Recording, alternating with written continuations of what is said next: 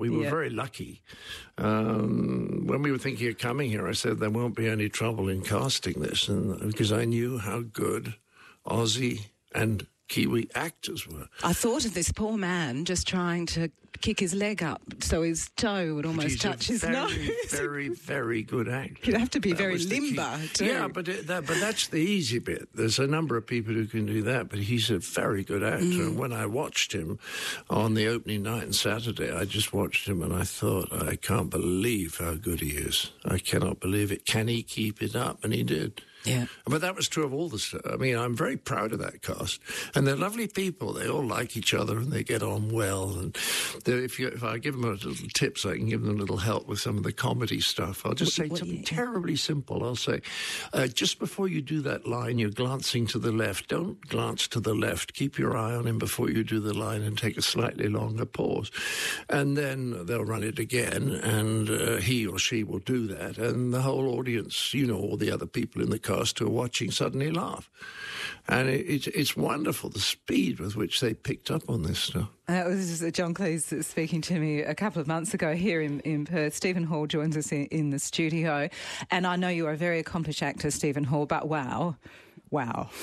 I haven't heard him say that before. Have you not? No, that's lovely. That's just, I got goosebumps just then. Oh, good. Thanks for playing that. You've made my day. Excellent. Well, I have to say you look the part. You are indeed very tall. Yes. And you look...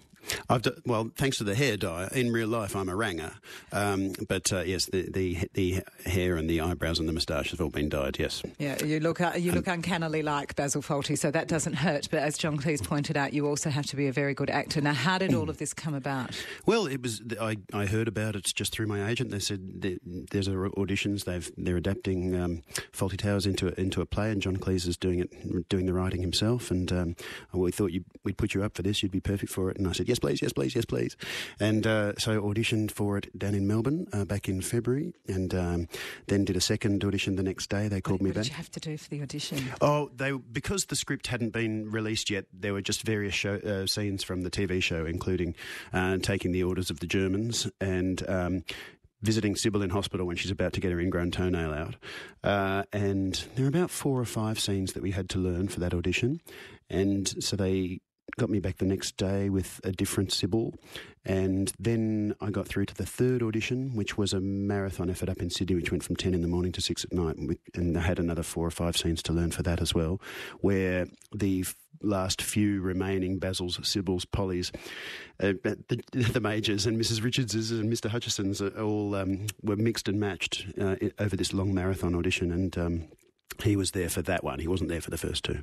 Oh. But when I started doing my thing and heard him laugh, what a sweet sound that was. Oh, I bet. Oh, my goodness. Yeah. So what did he say to you? What sort of... do you remember the first time you met him?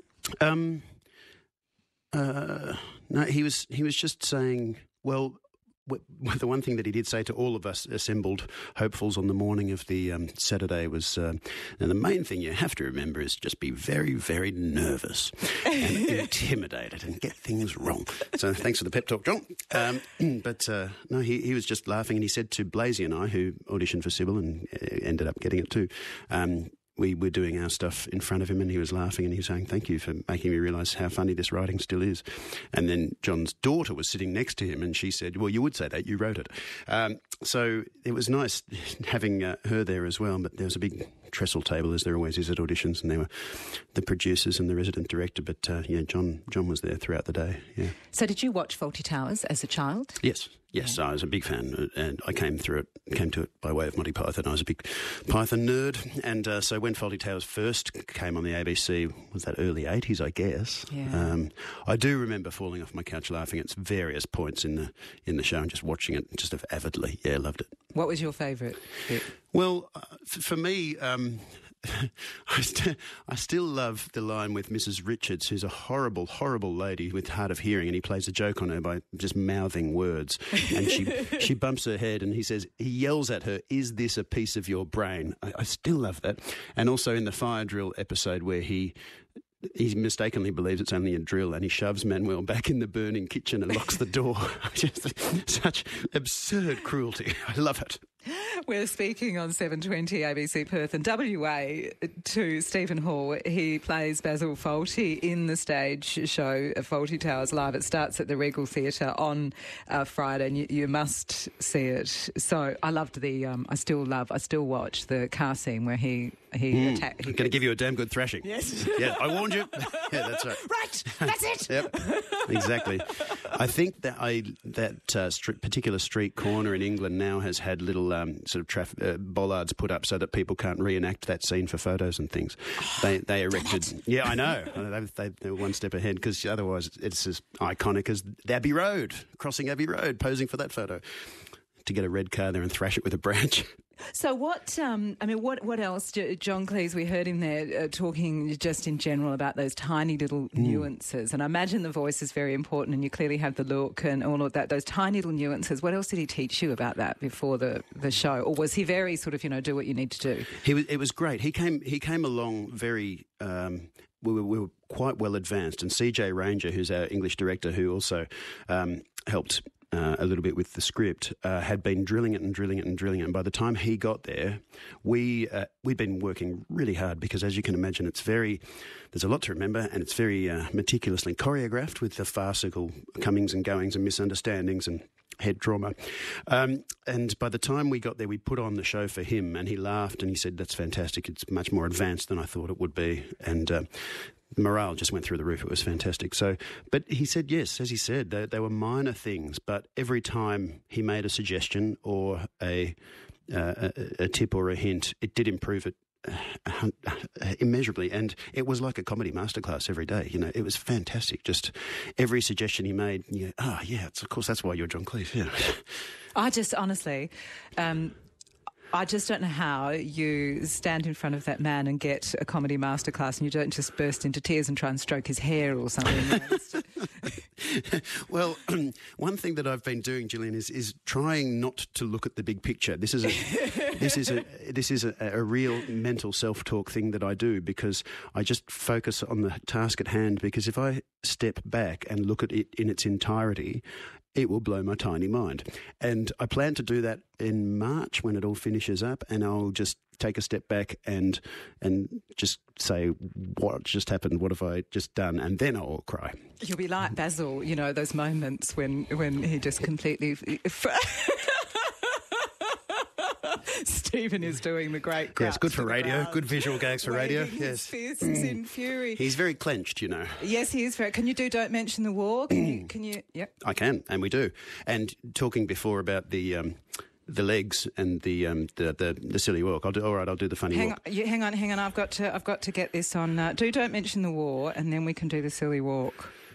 What do you want me to say? Don't mention the war. Yes, I want you to get. Well, you can say whatever you're comfortable with. I don't want to lead you, but no. I just go on. Well, no, you can't. You can't just do it cold. It's a little bit. Well, it's a little bit out of context. It doesn't sort of look the same. But all right. Well, perhaps you could do.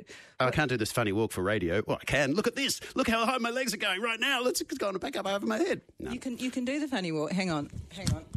We're just going to. No, I'm not. What I'm not going to do. I'm not going to do the funny walk. I can say, don't mention the war. I mentioned it once, but I think I got away with it all right.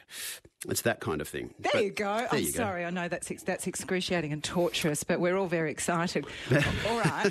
One thing I did do, which I'd never done before, was heaps of yoga and stretching because, you can't go into these sorts of things lightly, and my hamstrings would never have forgiven me. So are you good? Can you get... Because I asked John about that, and he said you were very... He said, that's the easy part. And he's wrong in saying that's the easy part. That's not the easy part. That has not been easy. But, heaps and heaps of stretching. And I can get the foot sort of up to eye level. And Go on. Oh, I haven't done my stretches. Haven't you? Give it a crack. Give it a go. You don't have to. It doesn't matter if you like. You have to take your headphones off. Okay, sure. All right. This is Stephen Hall being Basil Fawlty. For the radio. Yeah, for the radio. And he's just about to do that. Oh, that is very good. Oh, my goodness. I haven't... There you go. For everyone listening... That went right over your head. Yeah, for everyone listening at home, my foot went up over my head. And you are a tall man. This is true. Mighty Thank impressed. You. Good. Well, all the yoga paid off. Yes. Yes. Did you take a little video of that? I took a little video of it, and your head does go right over your right? Well, we probably won't. You get the idea. You get the yes, idea. I'll put it up on. I will tweet it for you people, so you'll be able to go and check out Stephen Hall's photo over his head. Well, you were so self-deprecating. I expected you to just sort of go, look, if I try it, that's all. Oh, that was only up to 3 o'clock. You've got to get it up to midnight. Get it up to my knees. Now, tell us about the actual show and what people can expect. Sure. It's written, as we say, by John, and he has melded 3 and a bit episodes into one 2-act play that stands on its own as a very funny night at the theatre. And so you get a sort of a conflation of various characters showing up in episodes that they weren't in originally, but various events and various the routines and things. So the 3 episodes, and I'm not speaking out of school here, it's the hotel inspector with Mr. Hutchison, who he thinks is a hotel inspector, and it's the Germans. Clearly, because you've been practicing. That's right, of course, yes. Yeah, spoiler alert. And Mrs. Richards, who is the hard of hearing. And there's a little smidgen of Basil the Rat in there as well. Oh, I love Basil the Rat. Yeah. So, you have... And the great thing, it has this fantastic set design where you see, downstairs you see the dining room, the lobby and the front counter and office, and upstairs there's Mrs. Richards' hotel room. So you get to see, and it's been directed in this brilliant way where there's stuff going on in the dining room and you sort of get the benefit of what you didn't get in the TV show, where you see what's happening elsewhere at other times simultaneously. So it's really, really great, and it is set in Torquay in 1975, and it's just like when you go into the theatre and you see the set there, it's like stepping into the TV show. It's fantastic. Oh, it's so ripper, and look, you'll be absolutely.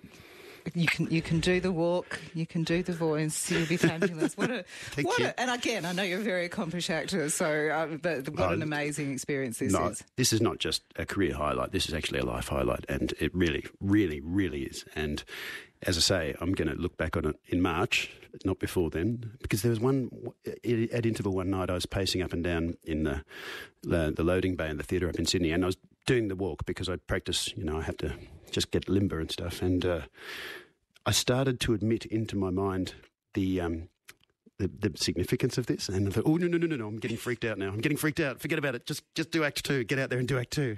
Concentrate on the task at hand. Remember your words. Don't bump into the furniture. So, yeah.